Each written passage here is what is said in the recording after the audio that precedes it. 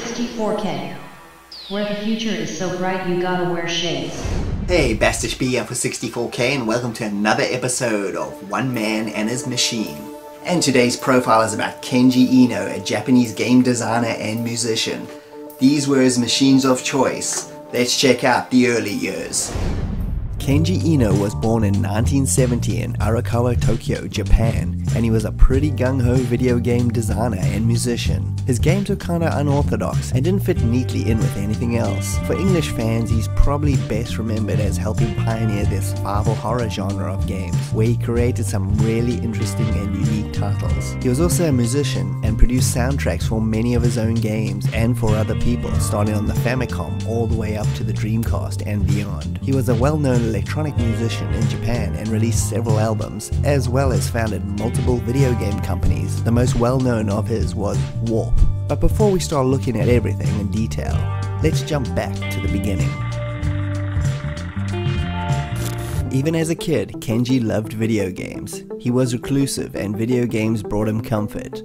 He spent a lot of time at the local arcades as well and cited Space Invaders and Pac-Man as being the games that made him want to join the industry. He created his first game, Towadoko Murder Case, and entered it in a local video game competition. It didn't place first but was received favorably. He then dropped out of high school and decided that gaming was what he wanted to do. His first real industry job was for a Japanese company called Interlink. They were not well known outside of Japan and made the 1989 strategy game Moulin Rouge War Chronicle, and many more obscure Famicom games. Kenji was hired based on his game Towadoko Murder Case, but he had no real programming skill, at least with modern software or computers. He almost got fired immediately until he told him he was a musician as well, and he ended up working in their sound department, where he headed up design as well as sound, but ultimately was unsatisfied working there because he wanted more control over the games he was making, and eventually left in 1989 to form his first company,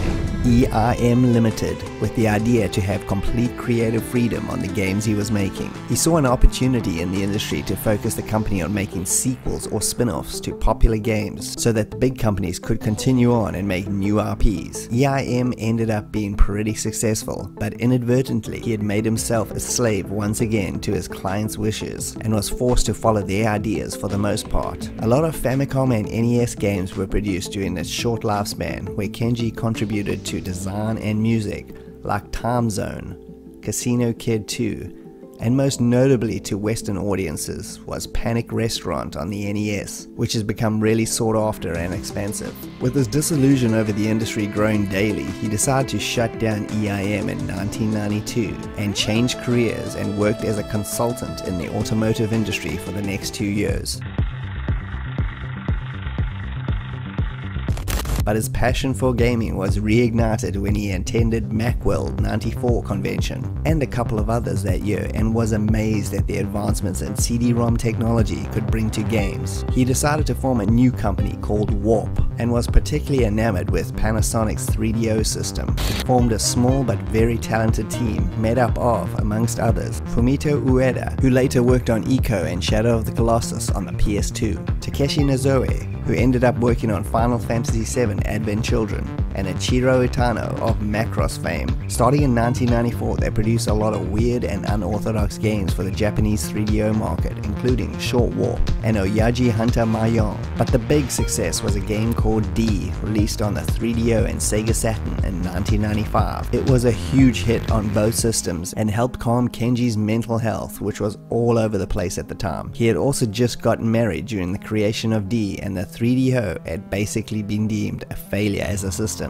and was discontinued. Fortunately, D was the saving grace, and the Sega Saturn in Japan was hugely successful, and D became an instant cult classic and financial success. And we'll be looking at all these major games in more detail in the game section later on in the video. He then signed a contract with Sony to port D to the PS1. 100,000 pre-orders were agreed upon for production, but Sony apparently only printed 40,000 and left many people without a way to get the game. Sony placed other games higher on their production list, even though a deal had been made. Kenji later found out that the real print run was even lower, with less than 28,000 produced, and was furious, especially considering they were a small company with a massive hit game. Every unit was really important to him. He felt betrayed and in 1996 he signed a multi-game deal with Sony's direct rival, Sega, and publicly denounced Sony at a Japanese press conference by revealing his new game was going to be a Sega Saturn exclusive by morphing the PlayStation logo into the Saturn one during the presentation. Sony was humiliated and all ties with them were severed. In 1996 saw the release of Enemy Zero on the Saturn, another game similar to D, but with an added first-person survival aspect. Again, a really unique and original game that wasn't as successful financially as D,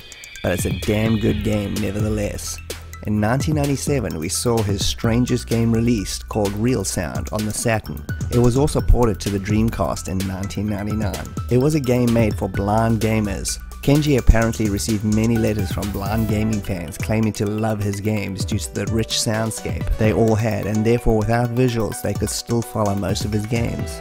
Kenji was pretty moved by this and decided one of his games in his Sega contract was going to be for the blind, and asked Sega to donate 1,000 Saturns with the game to blind gamers. They agreed, and yet another unique game from Kenji was born. It was a visual novel style game where you could play the whole game without ever looking at the screen. The sound told the story. The following year in 1998 he did the soundtrack to the Dreamcast racing games Sega Rally 2 and worked closely with Yu Suzuki, who he later said was really helpful to him in the making of his final big game, D2, the sequel to the original D that was made for the Dreamcast in 1999. Although Laura the character also appeared in Enemy Zero, this was considered the true sequel to D. It took the form of an excellent third-person action-adventure game with strong story elements and some of the D-style first-person exploration, and was a really fantastic entry in the survival horror genre. Despite the top quality of all these games, the sales were a bit sluggish in the West, and Kenji decided to close down Warp in 2000.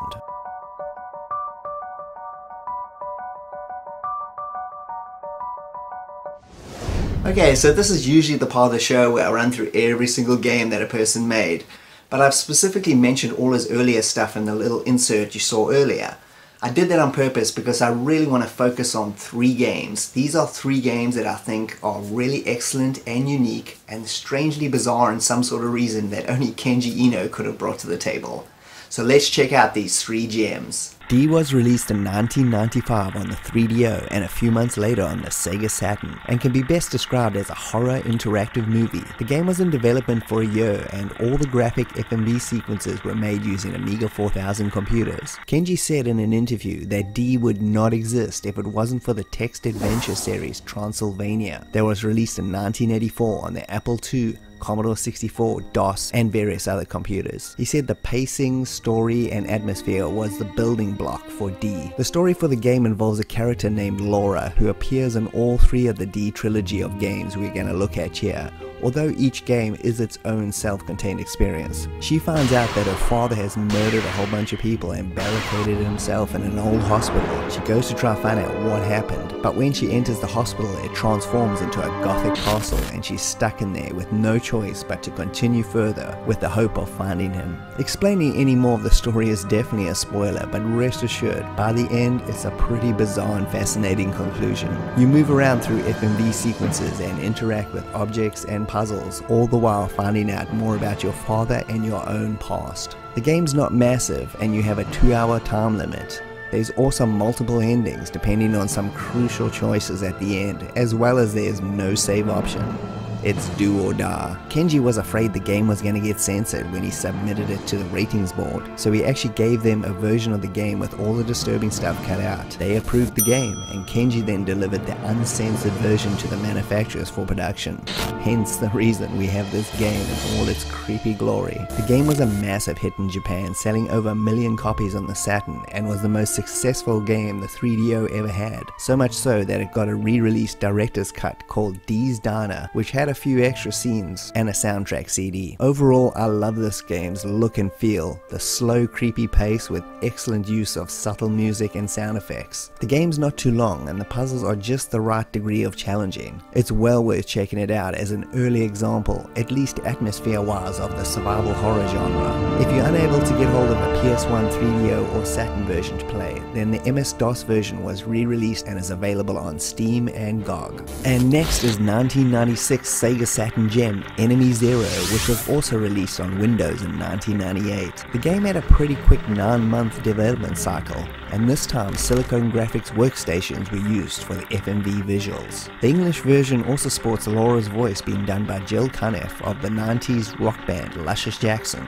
and the soundtrack this time was done by Michael Nyman, the award-winning composer of the movie The Piano and the super underrated sci-fi classic Gattaca. Kenji was a massive fan of his compositions, and on a visit to Japan, which Nyman was donating pianos after the 1995 earthquake in Kobe, Kenji was able to get a meeting with him and managed to convince him to do the soundtrack for the game. Here's Kenji's own words on the encounter. "When I found out he was in Japan, I invited him back to my hotel room and tried to convince him for 6 hours to come work with me. So at the end, Michael was like, okay, I'll do it. Just let me go back to my room." So he went back exhausted after being convinced for 6 hours. We didn't work out terms or conditions. He just said he would do it. Plot-wise, it's got elements from the Aliens movies, where Laura wakes up after having her hypersleep disrupted to find out that the ship is infested with aliens. So she tries to go find out what's going on, all the while trying to find the escape pod to leave the ship. It features 2 different gameplay styles. The first is the FMV investigation stuff where all the plot and puzzles are solved, and the second is a first-person mechanic where running or defending yourself from the aliens is imperative. Did I mention that the aliens are invisible? No? Well, yeah, they are. So you have to rely on sound to figure out where they are and when to shoot. This is one of the most coolest and stressful things I've ever experienced in a game, and it works brilliantly and pumps up the survival horror aspect tenfold. The game's way bigger than D and has save points. The investigation aspect is very cool with excellent use of FMV and atmosphere building. The music and sound effects are haunting, and the sound effects are particularly important to gameplay. Many of the characters you meet here are also in D2, even though, like I said earlier, they are unconnected story-wise. The game again was extremely popular in Japan, but didn't do that well in the rest of the world due to the Saturn's already dwindling popularity in those regions, which is a real shame. Not only did Japan get the full Michael Nyman soundtrack, but also the only 20 copies of the special edition were made, costing roughly $2,000 each, with the bonus of Kenji himself hand delivering the copy to you personally. And now onto the final game I wanted to highlight, and the last in the official D trilogy called D2, which was released in 1999 on the Sega Dreamcast, and was the last game made in Kenji's multi-Sega game contract, and Warp's last game. It was originally being developed for Panasonic's M2 console, the follow-up to the 3DO, but the console was eventually cancelled, and the whole production moved over to Sega's new Dreamcast, and turned out, for me at least, to be one of my top 10 favorite games on that system. The plot this time definitely has threads of John Carpenter's The Thing, and has you again as Laura, whose plane is getting taken over by terrorists as a meteorite hits the plane, sending it crashing into the frozen Canadian wilderness.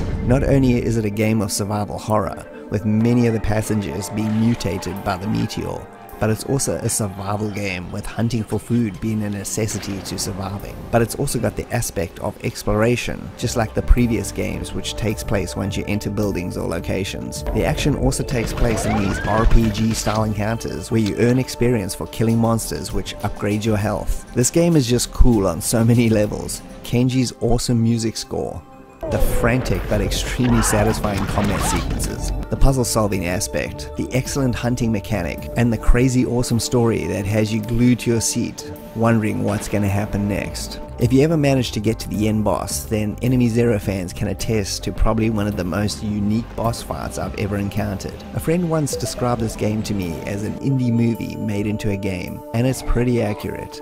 It's strange and offbeat, and is an excellent addition to the survival horror genre, which has some really excellent graphics, sound, and game design. The game garnered mostly positive reviews in Japan and worldwide, with Japan receiving 4 different cover version releases. The game is only available on the Dreamcast, with the English version being slightly censored in one of the opening scenes involving tentacles. This was another gem from Kenji, and is my personal favorite of the D series, and as a game, as a Dreamcast fan, you should definitely try it if you haven't already.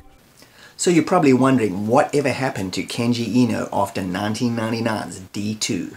After the demise of Warp, Kenji opened Super Warp in the late 2000s, but never actually produced any games, and worked with the Japanese cell phone company Docomo on various applications and other marketing jobs. Super Warp was eventually disbanded in 2005. His real return to gaming would only come in late 2009, when he released the puzzle game You, Me and the Cubes on the Wii downloadable service WiiWare. It was received quite well and the game was very popular. He then moved on and made various cell phone games for the Japanese gaming market. Unfortunately, in February 20th, 2013, Kenji was found dead in his apartment. The cause of death was hypertension, which is a heart attack brought on by major stress. He was only 42 years old. Family and colleagues were shocked, and we lost one of the most unique game designers and musicians of recent years. At least for Kenji, his games and music will always live on.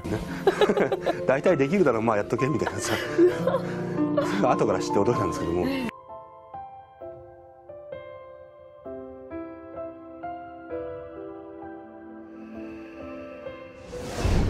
Okay, I hope you enjoyed that little profile on Kenji Eno. He was a really unique person and game designer. I hope it inspires you to go check out some of his older work. It's really good stuff. Thanks for joining me, Bastish B at 64K. I hope you had a good time, and if you could like and subscribe, that'll be greatly appreciated, and I'll see you next time.